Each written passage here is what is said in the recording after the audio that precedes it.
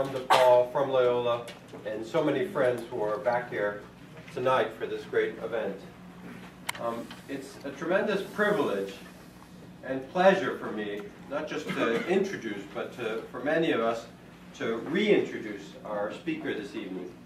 Dr. Maria Clara Lucchetti Bingemer is here right now as a senior research fellow in the Center for World Catholicism and Intercultural Theology, doing the project that we're going to hear about in just a few minutes.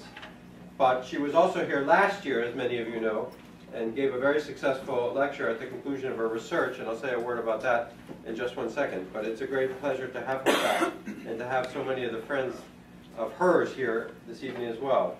But for those of you who don't know the full CV of Dr. Bingemer, I'm not going to read all of it, but she is also an associate professor of theology and vice dean of the Center of Theology and Human Sciences in the Pontificia Universidade Católica do Rio de Janeiro in Brazil. She has many important positions in the international world of theology. She served on the board of many academic journals, Revista Eclesiástica Brasileira, Comunio in Lisbon, Rema, Criterio, Cuadernos Adenauer, Alcieur, Perspectiva Teológica, Revista Dominicana de Teología, and I think also notably she's on the board of Concilium.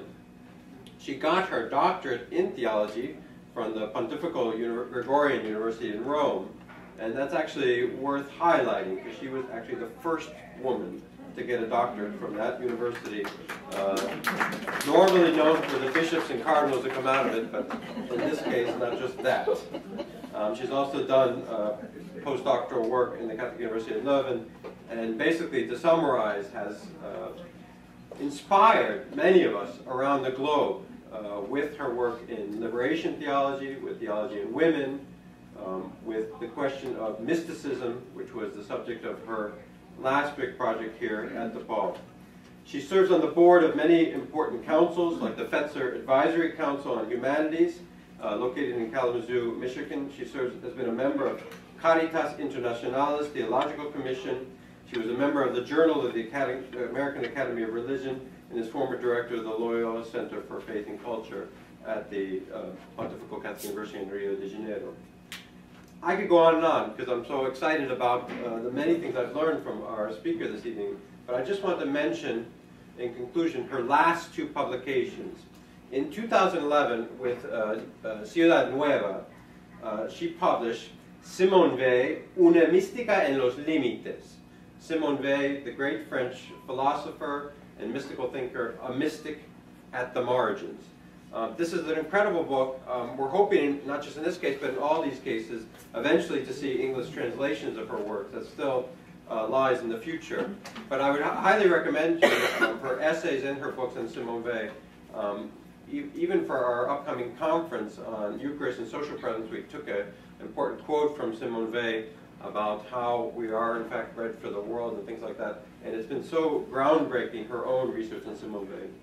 And then I'm also very delighted to announce that with the Editorial Rocco in Brazil, she will be publishing in the near future O Mistério e o Mundo, Paixão por Deus em Tempos de Descrença. The mystery, or the world, passion for God in times of unbelief. This is the project that she completed here last year at DePaul, and now it's coming out in Portuguese, and we're hoping soon in other languages. So without further ado, I'd like you to join me in welcoming our speaker. She'll speak on the witness of Dorothy Day and the future of liberation theology. Maria Clara.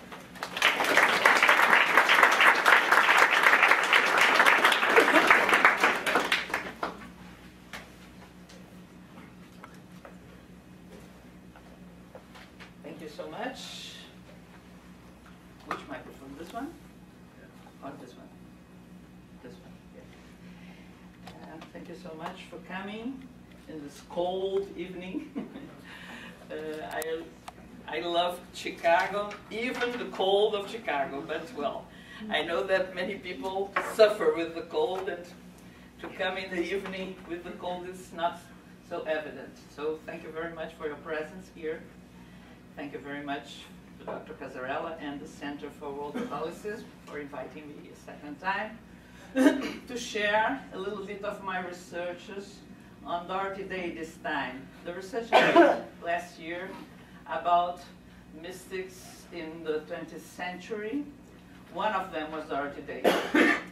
And I found in her life and thought and legacy so much points in common of the Latin American theology, mostly with liberation theology, that it gave me material for another research project that I'm doing right now. And to be able to share it with you, it's a joy. So, a practical detail is the first time in my life that I deal with that. I'm Jurassic. I always give classes with my throat and my voice and anything else. But, well, everybody told me it's important, it helps. Let's try. Jairo is here to help me if I'm confused. I'll try to pass the slides without many problems. First of all, I would like to reflect with you a little bit about Dorothy Day being a witness. The witness is someone always torn in flesh and spirit, torn by the abyss which puts apart the truth for which he or she witnesses from the world that doesn't want to receive his or her message. Therefore, the witness is always conflictive, embarrassing, disturbing, since he or she brings to the fore something radical and excessive, the mystery that underlies human condition as such, denouncing any attempt to reduce it, strike it, or minimize it.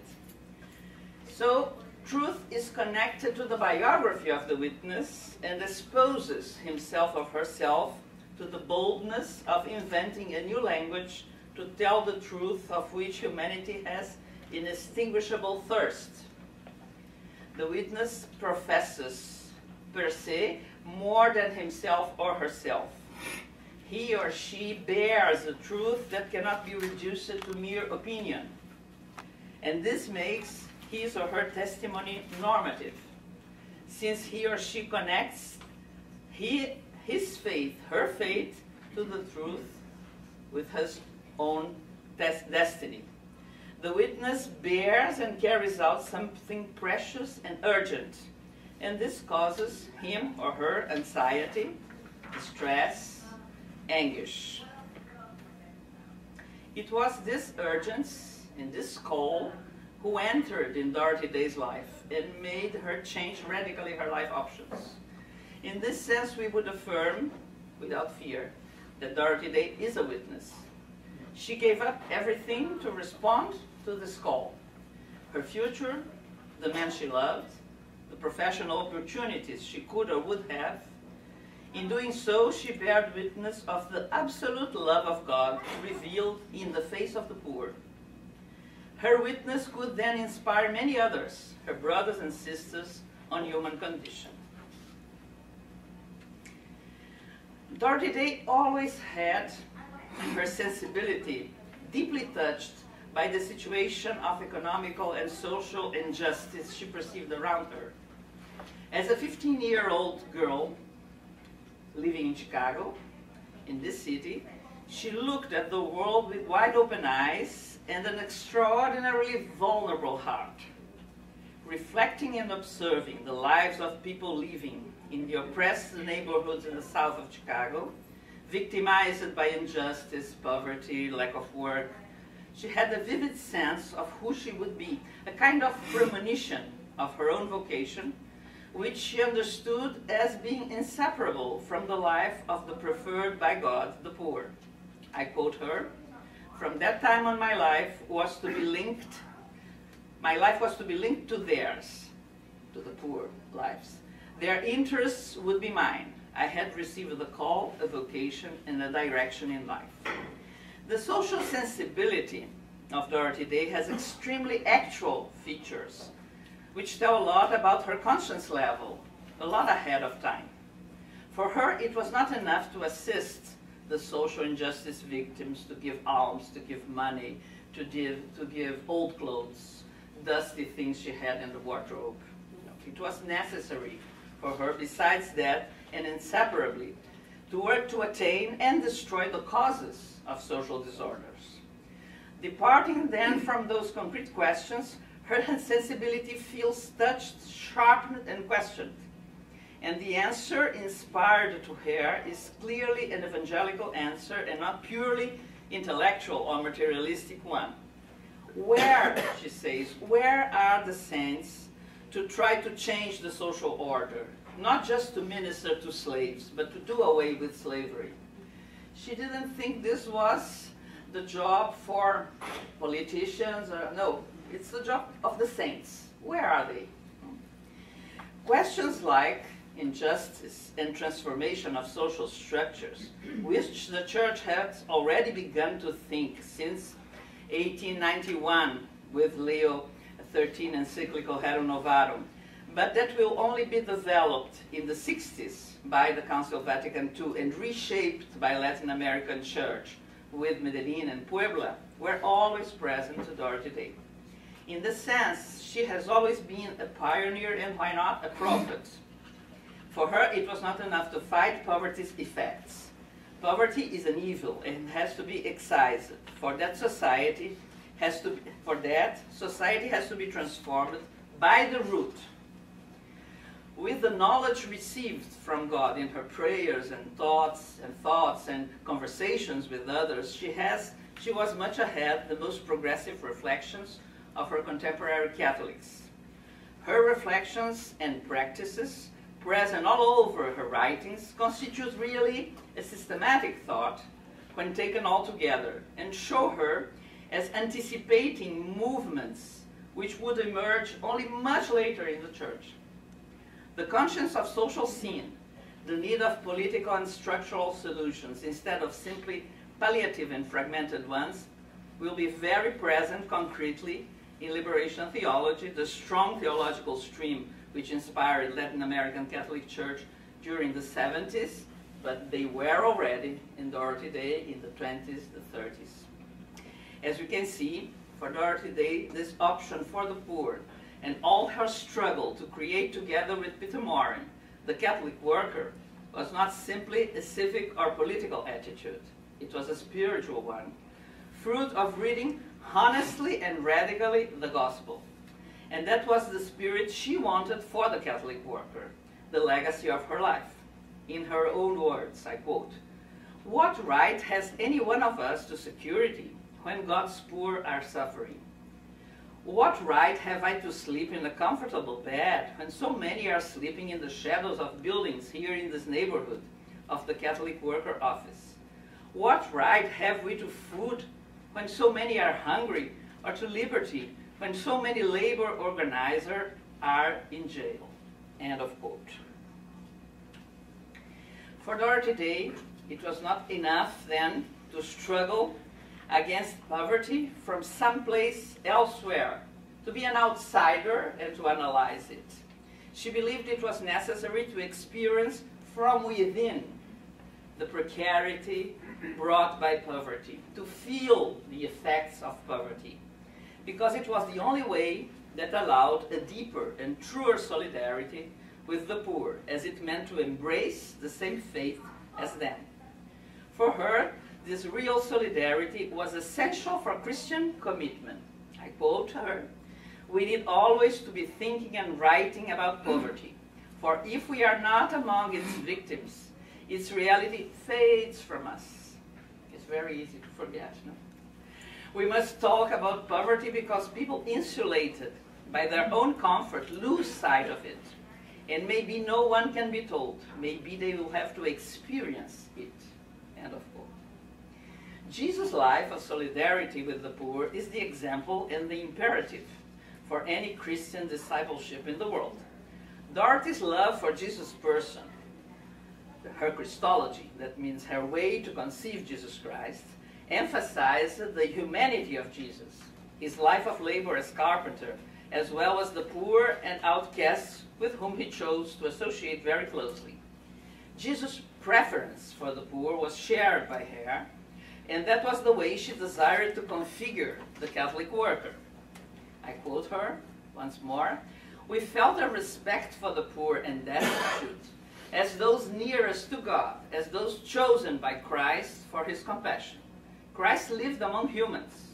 The great mystery of the incarnation means that God became human so that humans might become God." End of quote. For some of the researchers on her life and thought, the Catholic worker is considered as a movement which embodies an implicit theology of liberation in the context of North America. This movement of almost 70 years of existence has tried to advocate in the practice of personalism, voluntary poverty, daily works of mercy, and nonviolence, and authentic liberation from both personal and social sin, which calls for the conversion of hearts and transformation of structures. The goal of Dorothy Day and Peter Moran, co-founders of the Catholic Worker, was then to create a society in which it will be easier to be good. On that, the newspaper, the Catholic Worker newspaper, which was one of the first things they did, had an important role. It intended to reach those most affected by dehumanization and injustice. And in the 30s, when the Catholic Worker began, the most pressing concern where it pointed to was the massive unemployment and terrible poverty caused by the Great Depression. Since then, even if the challenges could change on form and content, the movement continued to stand in faithful witness and solidarity with the least and marginalized in society, through strikes, labor struggles, protests against wars, prison sentences, always in a nonviolent perspective and praxis.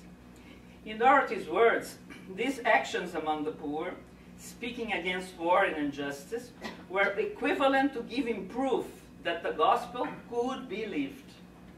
The Catholic Worker wanted to live radical Christian commitment in order to create a new society within the shell of the old. The aims of the Catholic Worker are a critique of the unjust distribution of wealth, a critique of the political organization of the government, a critique of the distorted images of the human person caused by class, race, and sex, a strong condemnation of the arms race. The means to achieve that are a personalist conception of human being, a decentralized society, non-violence, the works of mercy, and voluntary poverty. The poor are the center of the Catholic Worker concern. They are in all those points, as it has been so in the life and work of the founder, Dorothy Day, who centered on them her spirituality and testimony. In her own words, "While our brothers suffer, we must be compassionate with them, suffer with them. While our brothers suffer from lack of necessities, we will refuse to enjoy comforts." The concrete daily encounter, often with the poor and oppressed, is the harsh and dreadful love about which Dorothy so frequently spoke about. It's the title of a book on her, The Harsh and Dreadful Love.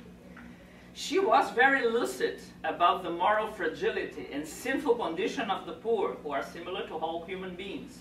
She had no illusions about that. She wrote a lot about the bitterness of the poor, who cheat each other, who exploit each other even as they are exploited, who despise each other even as they are the despised, who mimetize the oppression. And she asks, is it to be expected that virtue and destitution should go together? No. They are the destitute in every day, destitute of this world's goods, destitute of honor, of gratitude, of love. They need so much that we cannot take the works of mercy apart and say, I will do this one and that one work of mercy. We find they all go together. Dorothy Day's intuition, then, anticipates in many years the one of liberation theology, when it conceives the God of Judeo-Christian revelation as a partial God who prefers the poor, but not because they are morally superior to others. On the contrary, exactly because they are poor and therefore more in need than others. Like a lovely and tender father, God comes closer to those who are more in need, the poor, the orphan, the widow, the foreigner.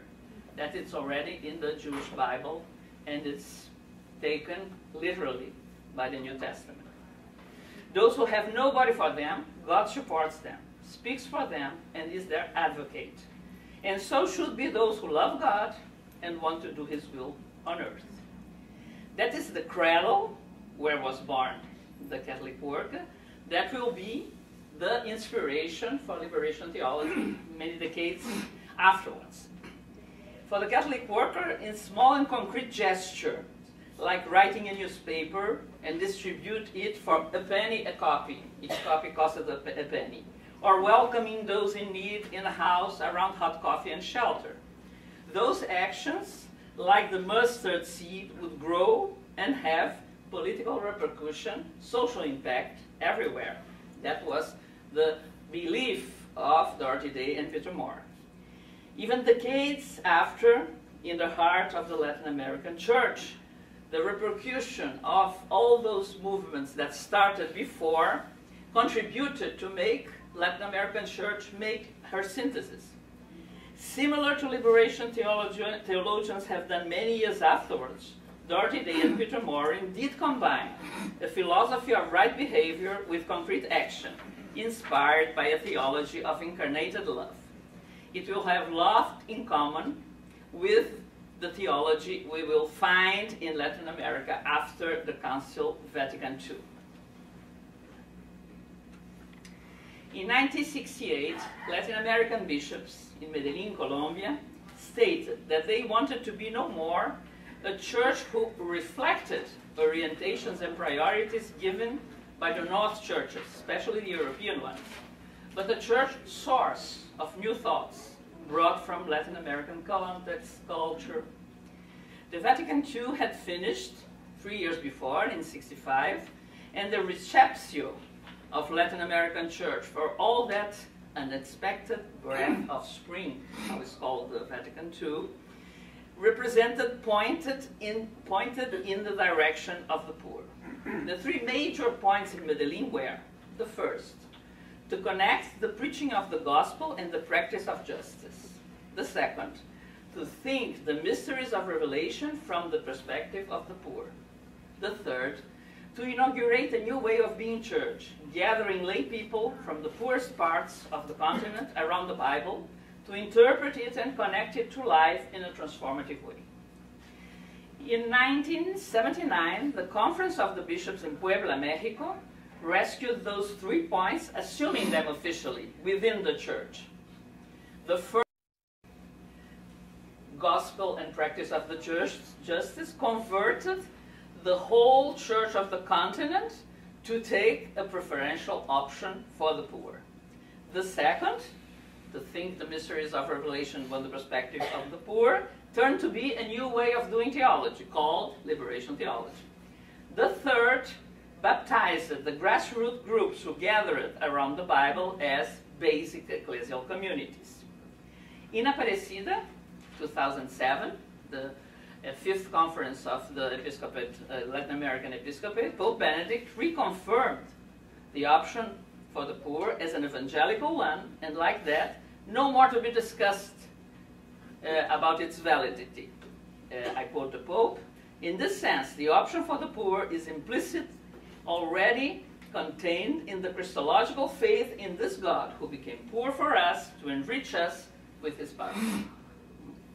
And all that have this itinerary from Medellin, Puebla, and then Aparecida. According to Gustavo Gutierrez's definition, liberation theology is a critical reflection on praxis. Nevertheless, that could seem a very materialistic, philosophical, rationalistic definition, no? Nevertheless, it is the same Gutierrez who affirms that liberation theology doesn't start or depart from a simple critical analysis of reality. It starts from a mystical experience, a deep encounter with the Lord in the face of the poor. and builds its system and discourse with a method of 3 steps: to see, to judge, and to act. There is no possible theology in a context unjust and oppressed without a social analysis. That was a big shift in liberation theology, in Latin American theology, because the mediation for theological reflection has always been philosophy. Here the social sciences entered very strongly. Sociology, political sciences, it was very important to dialogue with those sciences to analyze the context. Then, afterwards, confront this analysis with the revelation present in scriptures to judge. From those 2 moments has to emerge a transformative strategy to act that would inspire and guide the commitments and political positions of the Christians. This theology wasn't meant to remain only on books and academic courses, but had to be given back to the poor to help them to put in act their liberation process. Liberation theology wanted to reinforce the poor's struggles on building a new society and struggle together with them so they could become subjects of their own history. Since they stand at the very core of the gospel, then the poor have been the center of attention of Christian social teaching through 20 centuries of church history, and have been, for the church fathers, for the saints and mystics, the subject of a privileged form of love. In the middle of the 20th century, this happened. This is reminded again with a new strength when the faithful were waiting for enlightenment from the mouth of the Pope John XXIII in a climate of rampant secularization, and then John XXIII, at the doors of the Second Vatican Council, defined the church as the church of the poor. The church wants to be the church of everybody, but mostly the church of the poor. Then what comes after is very logical. Since the church wanted to be the church of the poor, all Christians, members of this church, have to make the option for the poor. It is an option that comes from the gospel itself, the tradition of the church, and is reinforced by the magisterium, by the popes. So the option for the poor, the preferential option for the poor, is one of the basic principles of the Catholic social teaching tradition. It is also present in church canon law, which states, I quote, "The Christian faithful are also obliged to promote social justice and mindful of the precept of the Lord to assist the poor from their own resources." In the past decades in Latin America, the phrase option for the poor or the gospel of the poor, everybody thinks that was Gutierrez who employed this the first. No, it was Father Pedro Arrupe, this one, the former general of the Society of Jesus, in a letter to the Jesuits of Latin America in 1968. This letter was written in my city, in Rio de Janeiro, and it's called Carta de Rio. But as a developed theological principle, the option for the poor was articulated by Father Gustavo Gutierrez in his landmark theological book, A Theology of Liberation. This principle was then assumed by the Catholic bishops of Latin America and put in practice widely. In fact, liberation theology was never a purely academical one, but always wanted to be an ecclesial theology, to serve the church. It was meant to be made within the church in order to help the church to be more coherent with her goal to serve the poor. Liberation theologians were simply trying to go back to the source, to the core of the gospel, which says, "Blessed are the poor." The gospel advises that the only principle of salvation enunciated in Matthew 25 is based not on rituals, commandments, professed and orthodox dogmatic truth, but on the practice of giving bread to the hungry, water to the thirsty, and clothes to the naked, the famous works of mercy that Dorothy liked so much. Liberation theology, in short, follows what Nikolai Berdyaev says, and I quote, "If I am hungry, that is a physical problem. If my neighbor is hungry, that is a spiritual problem." That discovery led many Latin American Christians to find a new and challenging dimension in their Christian engagement. How not to set apart a lived faith from the commitment to build justice, and also to search for the roots and causes of poverty and fight them. This means not to seek just an individual conversion, but a collective and structural one.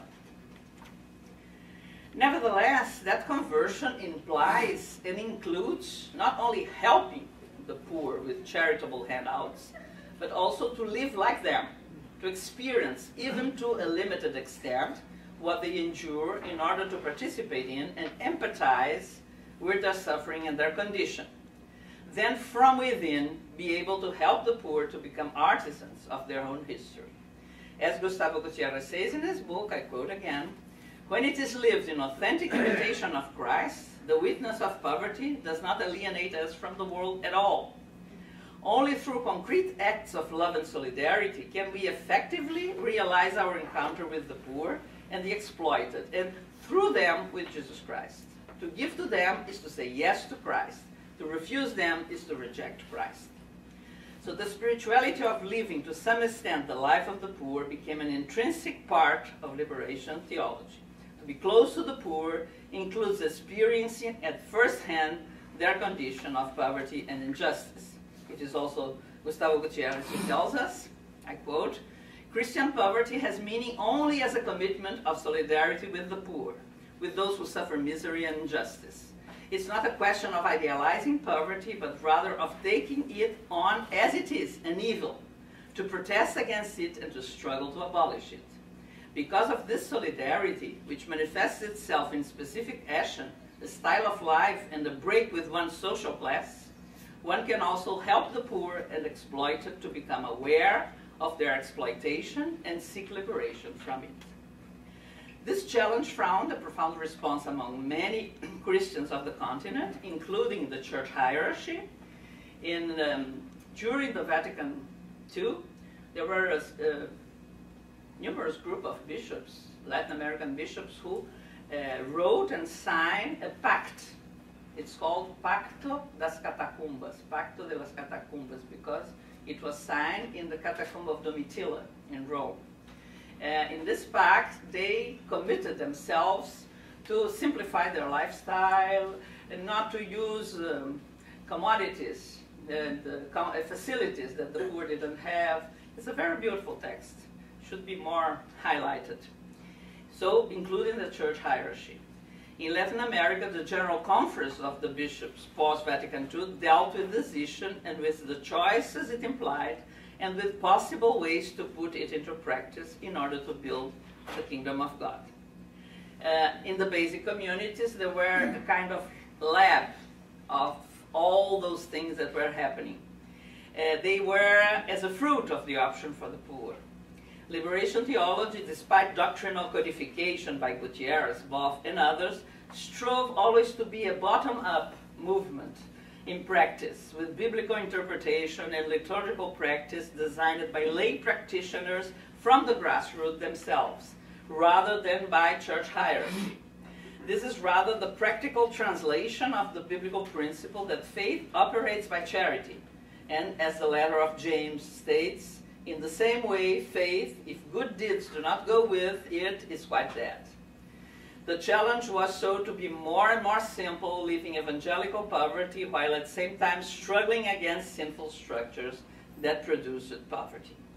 Many questions arose from that need felt by Latin American church to change its lifestyle to be closer to the poor. Many groups were formed who tried different models of following Christ by following the poor. Also, many other groups, middle-class Catholic ones, rejected the idea of becoming poor as the only way to live their faith. That was when Clodovis Boff, one of the most prominent liberation theologians, came up with a typology that greatly helped understanding of what it meant to share the life of the poor and make the preferential but not exclusive option for the poor while respecting one's state of life, work, and familiar commitments. Clodovis says that every Christian has to commit to the option for the poor, because this is the only way truly to follow Jesus Christ. The fathers of the church, as Irenaeus, Chrysostom, Ambrose, also affirm that. But life circumstances, however, can be and are very different and diverse. That is why the mandate, unavoidable for every Christian, can have various nuances when put into practice. That is so more than one way to opt for the poor. So Clodovis presents three models. It's very interesting. In his book, he wrote with George Pixley, Option for the Poor. The first, one can opt for the poor with a conversion of interests. A person can, on one hand, have a work, hold a position amongst their peers and the public. On the other hand, this work is not to seek only money, success, prestige, luxury, but direct skills, capabilities, and fruits towards the needs of the poor to help and empower them. Also try to ensure a social impact of the actions done, making structures more just and society more fair. The second one can also opt for the poor by alternating one's social place with theirs. That is the case of many Christians, both religious and lay people, who work or study during the week and during the weekend help out in a poor neighborhood. There are those who teach at the university and during holidays live amongst the poorest people, giving classes, building houses, providing free medical consultations or dentistry.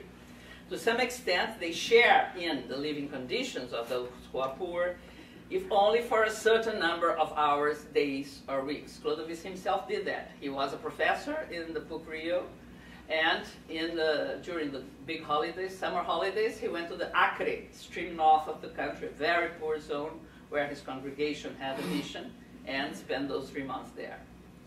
The third way of living, the option for the poor, is the incarnation. This means to burn bridges, to cut ties with previous life, comfort, privacy, time and money, and go to share entirely in the life of the poor. There have been many lay, monks, or clergy who have done this, and many who continue to do it.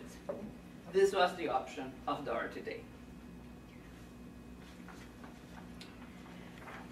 And this has strong consequence. It's always Gustavo Gutierrez who writes with strength and prophetical fire. Love of neighbor is an essential component of Christian life. But as long as I apply that term only to the people who cross my path and come asking me for help, my world will remain pretty much the same. Individual almsgiving and social reformism is a type of love that never leaves its own front porch. But the existence of the poor is not neutral on the political level or innocent of ethical implications.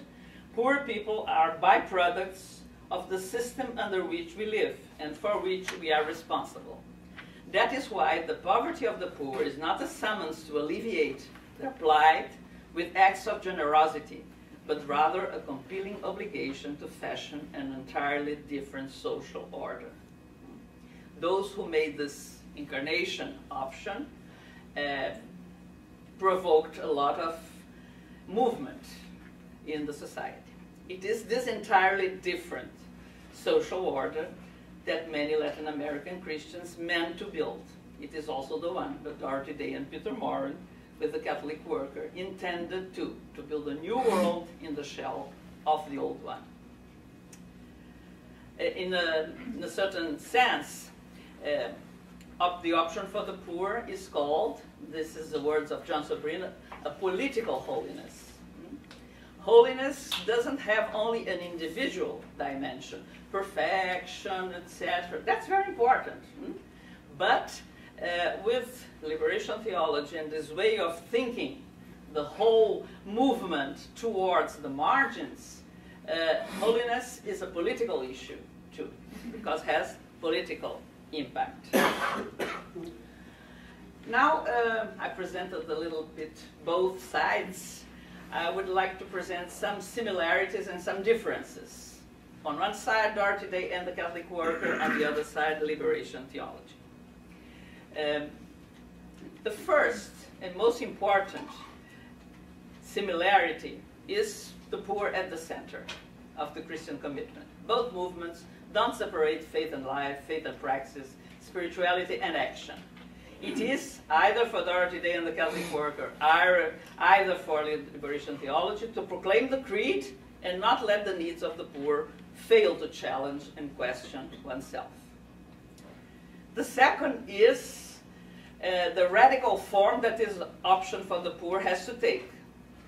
Both agree, the Catholic worker today and liberation theology. It's not simply to give the excess, having some well-known poor to whom one gives what exceeds our capacity of consuming or filing, no? What's filling up our wardrobes. Both have very clear in mind and heart that the whole life should be transformed by the encounter with the poor. While Dorothy Day shaped all her life and action according to the needs of the poor, building houses of hospitality to shelter them, feeding them when they were hungry, and assuming the striping and deprivation which were consequences of that in her own life, she used only donated clothes. She never bought the clothes. And she was proud when someone confused her with some of the women who were helped by the shelter. She was very proud of that. But they thought she was a homeless. Or, till the end of her life, she died among the poor. She completely identified with them. Liberation theologians formulated their reflections always around this need of a structural transformation, and not only a momentaneous assistance to someone's needs. So the political element is very clear for both. The third, for one side and the other, it's clear that it's not an individualistic option. On the contrary, it has to do necessarily with the building of a community.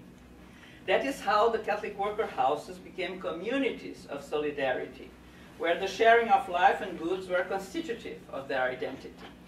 That is how liberation theology had as concrete fruit the basic ecclesial communities. The novelty of the gospel can't let things how they are. It is necessarily transformative, and the mediation for that is the community. Fourth, the implications of the option for the poor have much in common in both movements, and the main one is that it is impossible to make this option from a distance. It's necessary to make the movement that God himself did in his kenotic descent towards human flesh. The option for the poor is an incarnate option and supposes an exodus from oneself's habits, comforts, possessions, time. For Dorothy Day, this was very clear, and she left this as a heritage for the Catholic worker. For liberation theology, it was also clear, up to the point that Clovis Boff had to elaborate those three possible levels to do this option for the poor. Even if one doesn't arrive to the third, the incarnational one, at least the first, conversion of interest, is mandatory. Both Dorothy Day, Catholic worker, and liberation theology, when putting the service to the poor at the center of their lives and action, weren't making a sociological or political choice only or mainly. They were making a theological choice, backed up by the whole thought, teaching, and history of the Church, old of more than 2,000 years. They affirm once and more that it is necessary to opt preferentially for the poor because God did so. God revealed himself as the God of the poor, the one who comes down because of hearing the cries of the people in distress, the one who speaks for the poor, the widow, the orphan, the foreigner, the one who leaves his or her divine privilege and comes to take human, vulnerable, and mortal flesh, being obedient till the death of the cross. The first motivation to opt for the poor is not to create a political party or concrete political structures. It is to do God's will and build his kingdom. The changing of structures and transformation of realities is the consequence of that. Together with those similarities, there are also certain strong and important differences between one and the other movement. The first, while Dorothy Day and the Catholic worker give great importance to the conversion of the heart and want this to be a central point of the revolution, Dorothy Day speaks a lot of times about the revolution of the heart, liberation theology believes it is imperative to make a structural revolution. It's not enough a conversion of the heart. It must be a structural revolution, which attains the roots of injustice and oppression and change social and political order. That doesn't mean that Dorothy Day and the Catholic work didn't give importance to social and political transformations. On the contrary, But their priority was to change the person. They were personalists, disciples of Emmanuel Mounier. Change the person, and then this person would change the society. It doesn't also mean that liberation theology didn't pay attention to people, to each person with his or her infinite value.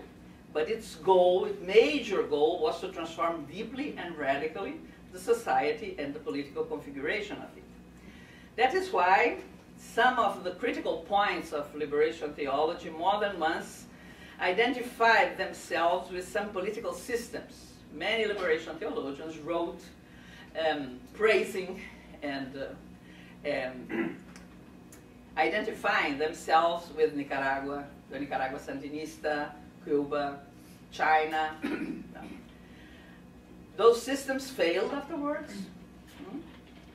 And it was then a clear demonstration that there is no political system that can fulfill what's the utopia of the kingdom of God. This generated a lot of problems of liberation theology with the Vatican, because the Vatican thought that they, as theologians, they were not allowed to make any fit within the big utopia of the kingdom of God. So liberation theology was very much criticized by that, and certainly that was at the root of the difficulties it had with the Vatican. The second difference, while both of them were a critical instance within the church, their critique had different shapes. While Dorothy Day had a major concern on being faithful and obedient to the institutional church, having many times withdrawn publicly her positions to obey orientations of her superiors without ever losing her freedom, liberation theology had many direct and public confrontations with the Catholic Church as its institution and official levels. Many theologians were punished and left priesthood and even theology. Dorothy Day and the Catholic worker have always been very keen on being Catholic and didn't want to enter in conflict with the church. Sometimes they did. It's famous, the exchange of sharp words between Dorothy Day and Cardinal Spellman about the strike of the grave diggers. The Cardinal sent seminarians to make the work of the strikers, and Dorothy supported the strikers, but she never entered in open and direct and violent conflict with the authority.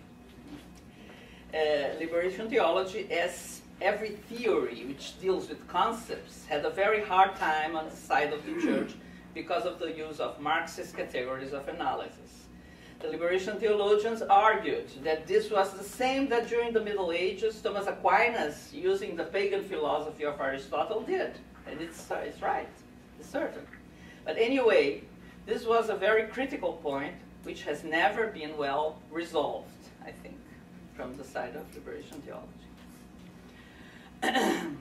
The third, liberation theology had the intention of building a new way of doing theology. It was really a church proposal, but an academical one, even if it was meant to happen within the church and put at the service of the poor. The more prominent theologians studied for years outside the continent, in Europe, in the States, obtained degrees and wrote books and articles developing their theory. There was a whole collection rethinking all theology topics from the perspective of the poor. I took part in 2 volumes. Many are translated in English. It was meant to have 50 volumes, but it stopped at the 20th because of Rome's intervention. Dorothy Day and the Catholic worker had never the intention to elaborate a theological system. That doesn't mean that there was not a deep and good theology behind their praxis. Also, many books and articles have been written by and about Dorothy Day thought and about the Catholic worker movement. But it was never a priority to them to think systematically and rigorously about their praxis. The priority was praxis, not theory. Liberation theology, what's its future? And what has Dorothy Day to have to say a word on this future? Liberation theology spread widely during the 70s and 80s. After 89, like many other things, with all the changes the world was going through, the crisis came for liberation theology. The fall of Berlin Wall and of real socialism affected mainly people who were deeply committed to a social and political struggle as a consequence of the Christian faith. The Vatican had many difficulties with liberation theology, and many theologians came under suspicion or were even punished because of their ideas, which are considered communist and atheistic. Outside the church, it looked like the socialist utopia was definitely defeated, and the only possible model of society was the capitalist one. Without the balance of power provided by the socialist bloc, the Second World, there was no means of thinking about a way of living other than through the market economy and consumerist society. A great sense of disillusionment stole into the hearts and minds of many of those who had been so supportive of the proposals of liberation theology and who had learned to read and interpret the gospel through that model. Now, with historical distance, we can evaluate this crisis as a positive one, I think. It forced liberation theologians to expand and enlarge their horizons and to realize that the process of liberation is not only about, first of all, not only about human beings, but the whole of creation. Ecological concerns and the struggle to protect the earth came to be seen as indivisible from human concerns, and that was a very positive thing. Environmental sustainability and care for the earth came onto the liberation agenda alongside with other issues such as gender, race, ethnicity, etc. The reflection began with the conviction that to build justice also implied building a sustainable world. Everything that harmed human beings was harmful to the planet as well. If the human race continued to destroy nature and life in all its manifestations, very soon human beings would no longer be able to survive. The inseparable link between the struggle for justice and the struggle for nature and biodiversity became central to committed theological issues. Christian theology, even if its more open and up-to-date forms such as liberation theology, was accused of having too anthropocentric an approach to the world and human life in it. The traditional interpretation of the Genesis mandate to grow and dominate the earth was considered responsible for humankind's greedy attitudes towards nature and creation. To reverse this idea, theology had to evolve.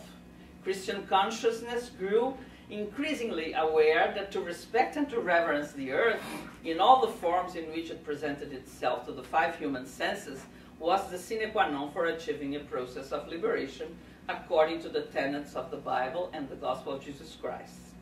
Also, I mentioned already, the issues of gender, race, and ethnicity began to be at the center of the concerns of liberation theology, together with religious pluralism and the interreligious dialogue. At the end, everything that makes obstacle to human beings' liberation interests theology. Those are the topics that liberation theologians, the second and even the third generation, are working on today. The big question of the poor is always there because, unfortunately, poverty is far from being overcome. But liberation theology doesn't deal with them only from the socio-economical political point of view, recognizing that there are other anthropological poverties afflicting human beings. So in this moment of looking from far away, is the title of an important recent book of Gustavo Gutierrez, Mirar Lejos, to look from far away. Dorothy Day's witness can bring some powerful issues to contribute for liberation theology to a more rich, more deep, and more theological future. The first, I think, it's the issue of nonviolence. Dorothy Day was a faithful, constant, and respectful peace builder. More than once, more than one Christian connected to liberation theology has involved himself or herself with violent issues, took weapons. Dorothy Day never surrendered to this temptation. Nowadays, when almost all Latin American countries are seeing the sad spectacle of their youth being killed by violence, fruit of drug addiction, narco traffic, gangs, and authorities' reaction in many times responding with more violence, the stubborn faithfulness of Dorothy Day to the gospel of Jesus, the Sermon of the Mount, can be very important for theology being able to think all these sad situations. The only position about that is radical, about violence, is radical and without compromise, sticking to forgiveness and reconciliation as the only possible answers. The second contribution is the centrality of spirituality. Dorothy Day was a doer, a woman of action, but she was also a contemplative. And because of that, her action was so blessed, so coherent, so fruitful. When the temptation comes to search for purely secular solutions, the witness of Dorothy Day remembers that the only source of true liberation is God, and anything to be done has to find its roots in Him and nowhere else. The third, a creative faithfulness to the church. Dorothy Day was a free woman, but she was a fervent and faithful Catholic too. The last thing she would like would be to quarrel with the church. Because of that, she lived difficult moments when her conscience was argued and confronted with the hierarchy's directions. She stood up, faithful, humble, but free. I think we can see in her the incarnation of a rule of St. Ignatius on the spiritual exercise about feeling with the church. I will read the rule because it's worth reading. To keep ourselves right in all things, we ought to hold fast to this principle. What I see as white, I will believe to be black, if the hierarchical church thus determines it. For we believe that between Christ our Lord, the bridegroom, and the church, his spouse, there is the one same Spirit, who governs and guides us for the salvation of our souls. For it is by the same Spirit and Lord of ours, who give the 10 Commandments, that our Holy Mother Church is guided and governed. St. Ignatius was far from being an idiot. He was 4 times in the hands of the Inquisition. He knew very well about what he was speaking. What he wants to say here is that the truth will appear. But if we introduce this rupture in the process, perhaps the truth will take more time to appear. So to be faithful, not to see the black and white, but to believe. Oh, I believe. You say I believe, let's see. If the black is white or if the white is black. The future will say. I think Dorothy Day is a beautiful example of this creative faithfulness. Never losing her freedom, never making concessions in what is not negotiable, but faithful to what she was. I will read at the end a note that will be, I think, a beautiful example of that. Dorothy Day was always very close to Latin America too. She had a special love for this continent, neighbor to hers, the same continent, and had many contacts that were very important for her life. One of the most important was with the peasant leader Cesar Chavez, Mexican-American apostle of nonviolence and founder of the National Farm Workers Association. This man who believed in fast and nonviolent means to do justice was Dorothy's companion in many struggles. She also, at the beginning of her Catholic conversion, had contacts and interviewed General Augusto César Sandino, the head of the Nicaraguan rebels. She tells us, and it's very flavoring, this passage, she was working for the Anti-Imperialist League. And so she says, the work we are engaged in was to publicize and raise funds for General Sandino, who was resisting American aggression in Nicaragua. Our Marines were hunting him in the mountains, and the work of our committee was to raise funds and medical supplies to support him. I did the publicity. I was so new a Catholic that I was still working for this committee for some months after my baptism, and I talked to Father Zachary, her confessor, about the work. I am in agreement with it, I told him. We should not be sending our Marines to Nicaragua. I am in agreement with many of the social aims of communism, from each according to his ability and to each according to his need. End of quotation. Father Zachary was very patient, explained to her about atheism, which is in the base of Marxism, and gave her the life of Saint Therese of Lisieux to read. It became her favorite saint afterwards. She also wrote a preface that is to show how much in contact with the libertarian ideas and practices in Latin America she had. She also wrote a preface to a book on Camilo Torres. Camilo Torres was a Colombian priest who entered the guerrilla and took arms and together with the students, he was a professor, in fact he taught at the university, he was killed in the guerrilla, struggling in the guerrilla. So there is a book on Camilo Torres. They asked Dorothy Day to write the preface. She wrote a long preface, 30 pages. It's a wonderful piece, well written, full of truth together with ability. In it we feel Dorothy Day agrees with Camilo Torres' ideals and struggles, but doesn't agree with the violent ways he chose to obtain what he believed it was the truth. That is why she delicately, at the second part of the preface, confronts Camilo Torres with another apostle, a Protestant one this time, Martin Luther King Jr. She describes longly how this one, Martin Luther King, had the same dreams and ideals as Camilo Torres, but chose the way of nonviolence and was killed without ever killing anyone. At the end, she says, I quote, Martin Luther King Jr., we ask your prayers that we learn more to overcome ourselves and to learn the violence we need to impose upon ourselves in overcoming righteous wrath against the oppressor and so grow in nonviolence. Father Camilo Torres, pray for us that we may have your courage in offering our lives for our brothers. And may God's light shine upon you both, and may you rest in peace. But the most impressive and rich of her testimony among Latin American leaders is the little note, handwritten, she sent to Fidel Castro, Cuban Prime Minister, in '62. She went to visit Cuba. She stayed there for a while. And before leaving, she writes, this note, the note was supposed to be a telegram, but we have access in the Marquette archives only to the handwriting. Prime Minister Fidel Castro, Fidel compañero, I have visited your country, broken bread with the peoples, visited in the granjas with pescadores, with travelers, citizens and soldiers on the autobus to San Diego de Cuba, with the students and teachers and soldiers at the school, city of Camilo Cienfuegos, that beautiful gift of the army to the children of the Sierra Maestra. I love Cuba and the work of the revolution. Before I leave next Monday, October 1st, for Mexico and the US, I beg a tremendous favor.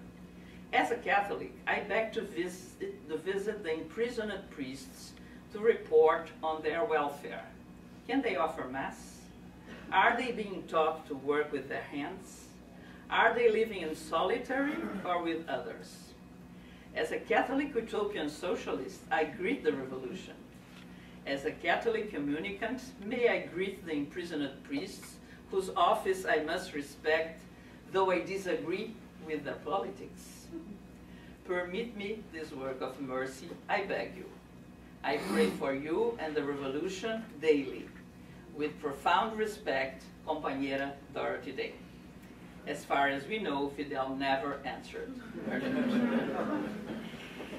As we can see, the witness of Dorothy Day can be of great impact, not only to liberation theology, but for every Christian who today wants to live his or her faith connected with concrete life problems and open to intercultural and interfaith dialogue.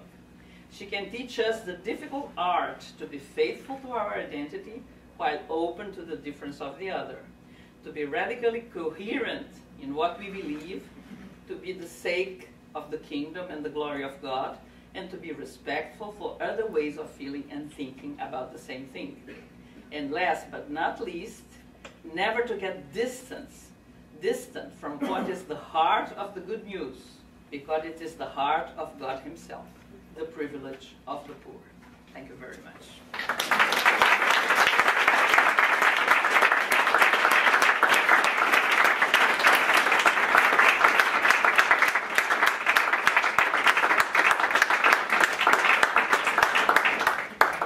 Thank you very much. There's a lot to think about. This is an amazing lecture, and especially I want to tell the students there's a lot to think about and write about, but also in terms of day-to-day life and spirituality, but would you be willing to entertain a few questions? We have a little bit of time. Of course. So the floor is open. Thank you. Furman. Fascinating talk, thank you. Early on in your talk, you talked about how Dorothy Day's ideas anticipated the thinking of liberation theology by several decades. To what extent have liberation theologians acknowledged the link? Or are you simply identifying something that has been running on parallel lines up to now? Astonishingly and incredibly, the majority don't even know about Dorothy Day. I know some mention here and there, but she's very unknown in Latin America. It is my wish to, at least to have the principal words translated to Spanish, because there is not. There is a very old translation of The Long Loneliness in Spanish from Saltepe.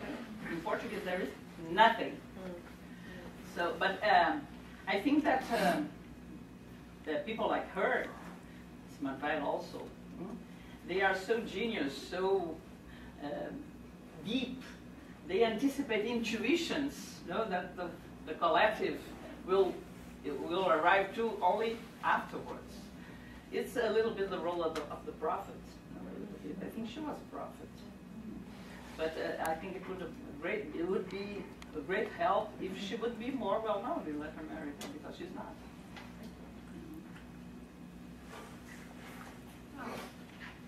I'm interested in that other piece of work that you're Sister doing. Francis, we ask you to use the microphone, please.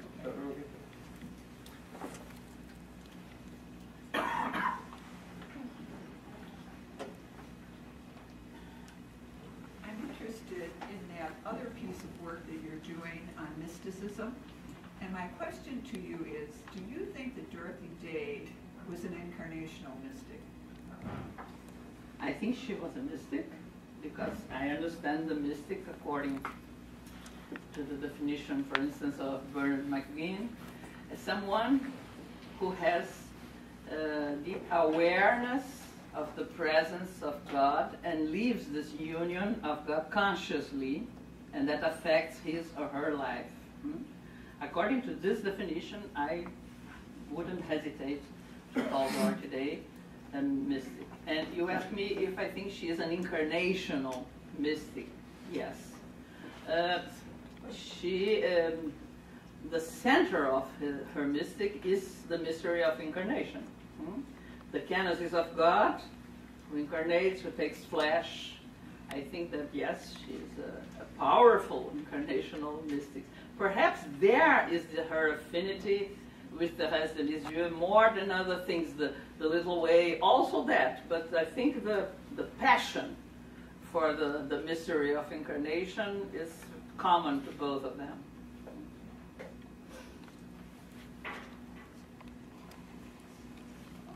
I didn't know that Dorothy Day lived in Chicago. Was she influenced by Jane Addams? As far as my research goes, it was not a major influence. I know some works that compare both of them. But, well, she read a lot when she was a teenager. So she was much influenced by her readings, Dostoevsky, Tolstoy, some French authors, Bernanos, Mauriac, and also Dickens, Victor Hugo, and the North American author, Upton Sinclair, who wrote this famous novel, The Jungle. This novel influenced her very strongly. She took long walks at the neighborhoods of South Chicago, thinking of the Upton Sinclair's novel, situating it, and there are many studies on that. Literature taught her option for the poor, because all those authors deal with these questions, Dostoevsky, also the non-institutional Christianism of Tolstoy, and this was very important for her. But Jane Addams, well, I saw already comparisons, but I don't think it was a major influence on her.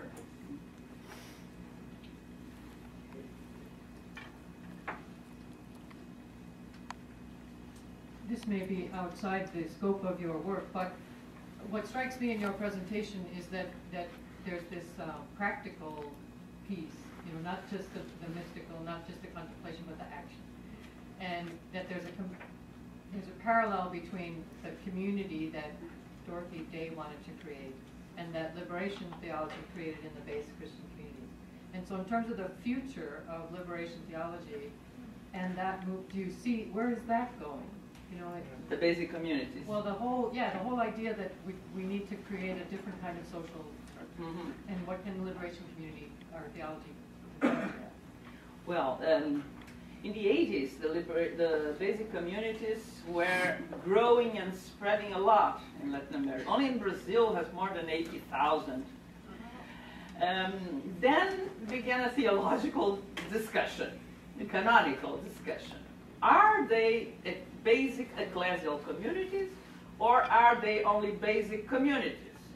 Because the ecclesia, are they forming a parallel church, the popular church, or, well, there was a continental meeting in João Pessoa, in Paraíba, in the northeast of Brazil, and everybody was anguished and stressed to see what would happen, because everybody was saying that the bishops weren't going, because they wouldn't participate in the parallel church meeting. It was full of bishops.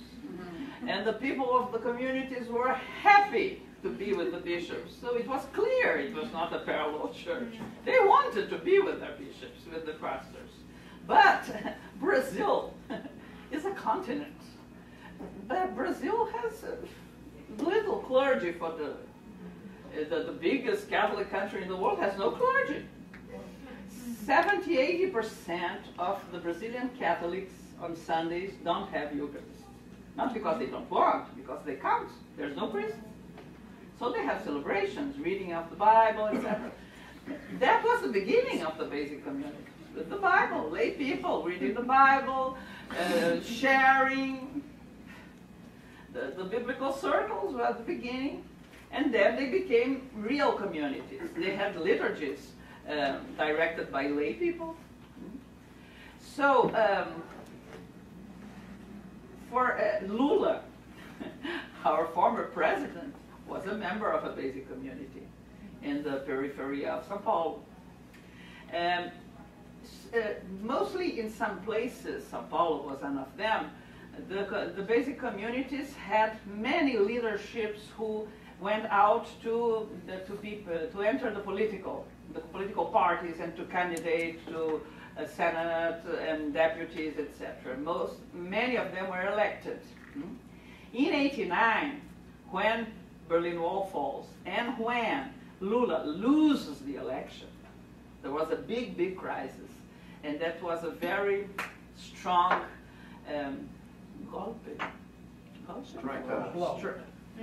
role on the basic communities. They didn't disappear, but there was a big crisis of the militantes, how we call the leaders who acted there. So today, I think with the document of Aparecida, it's clear that the bishops consider the basic communities. For instance, I heard Don Erwin Kreutler, the bishop from Imperatriz? Pará. Não, mas qual é o nome da diocese? Imperatriz, eu acho. Imperatriz. In the north of the country. He's Austrian, and he lives in Brazil, a wonderful person. And he says, in my region, the only thing to work pastorally is the basic communities. I have no other instrument. Because it's a huge extension, very few people. So the religious, the nuns, and the lay people, they form basic communities, and that's how the church goes. In other regions, perhaps not. So the document of Aparecida put all together new communities. and in this, under this title put the basic communities and the communities of the new movements. There are some strong in Brazil. The Focolari are very strong. Comunione e Liberazione is not so strong as the Focolari, but is there. And well, there are many, the charismatic movement. So they consider it's important to have communities of lay people, but they don't consider the basic communities as a different one. It's part of the others. I agree and not agree at the same time. I agree, well, it's community of lay people, in that, yes. But it's so different, the profile, the model. It's difficult to put all together. No? It's mostly of poor people, while those other are more of middle class.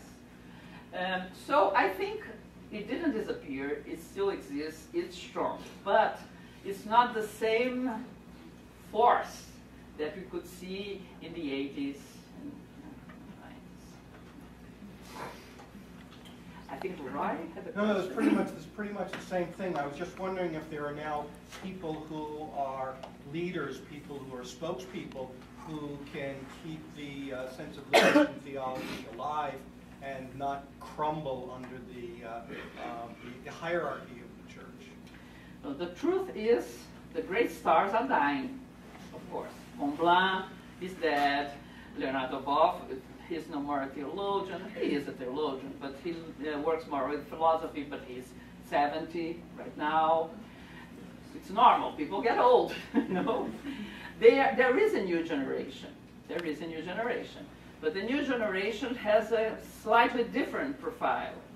They are more, they are very much committed with interreligious dialogue, for instance, very much. Because the face of religion in Brazil changed a lot. The Protestantism, the Pentecostal Protestant church growed and growed and growed as mushrooms. And there is even a funny thing that is said a little bit with sadness, but with irony.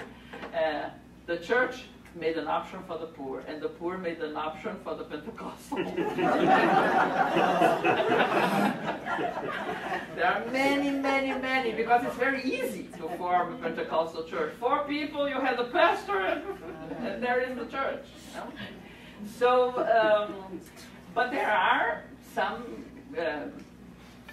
strong leaders. For instance, we in our course, the course of theology, in the book Rio, the major part of our students are lay people, are not seminarians, not religious, are lay people. So there is a lot of interest from part of the lay people in theology. So I think they are making a different synthesis, but they are carrying the strongest achievements of liberation theology together. I think this is important. Maybe one more question, Chuck?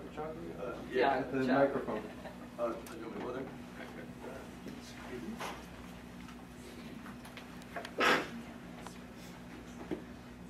Turn off so he doesn't get confused with Lula. Turn off so he doesn't get confused with Lula. That's not Lula, it's Fidel Castro. I don't know how to turn on. So you said that liberation theology has similar concepts with communism and socialism. So, you know, like with egalitarianism and the work of communal action in order to change structures. In the early 1960s, João Goulart, the president of Brazil, he was considered a socialist, kind of, you know, Jango, yeah. So, do you think that the coup of 1964 might have occurred with the help of like liberation theology? Do you think the liberation theology might have been a catalyst for the Brazilian military having for performing that coup in order to prevent the rise of the poor towards socialism? No, on the contrary, I think it didn't exist, liberation theology, at that time. But that was a very strong movement, lay movement, Action Catholique, come from France. Many of the Catholic intellectuals then were committed in this movement, who were very open socially. There was a leader, a Jesuit, who was a little bit the mentor of this movement of Action Catholique, the Father Henrique de Lima Vaz, brilliant philosopher, very, very bright, who wrote all the texts of the movement. But when the military coup approached, many of the youngsters who were in the Action Catholique went to the AP, Action Popular, who was different. That was guerrilla with arms and the weapons, and Father Vaz was very, very sad with that. Many of those were in prison, tortured, etc. So what I believe is that what happened after and resulted in liberation theology was a reaction to this revolution, in between brackets, that happened in '64. That was a very conservative revolution by the military. Many similar happened in other countries of the continent, in Argentina, Chile, worse than ours, worse in numbers of deaths. But I think that it was really something to take the power, because President João Goulart was legally the president, like Allende. So to take him out of the power, it was really illegally.